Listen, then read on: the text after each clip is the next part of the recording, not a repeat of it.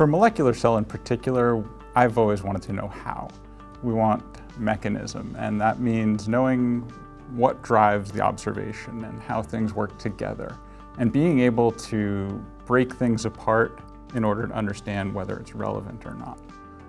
So for example, if you know that two proteins interact, I want to know how they interact and whether or not you can actually break that interaction so that I know whether that interaction is meaningful.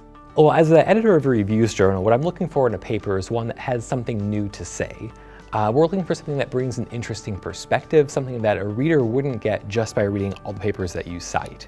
So maybe this is, say, a set of best practices or a proposed new mechanism, or maybe it's just your vision for how the field evolves from there. The abstract should be well written, basically in very concise and succinct statement of the results and why it's unique.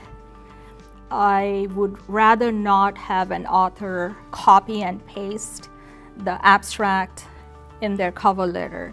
Instead, I would prefer having a cover letter where the author is describing what they found, why it's important, what is known, just very briefly, what is known and why this work is unique. Clearly at Cell Reports, what we're looking for, at least the first thing we're looking for, is this paper have a new insight that other people are going to want to read.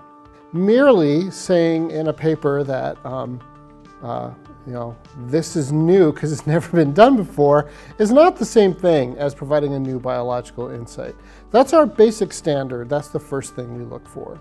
It doesn't have to be of interest to the entire world, but ideally it doesn't give off that smell of a paper that will be really, really interesting to 14 people.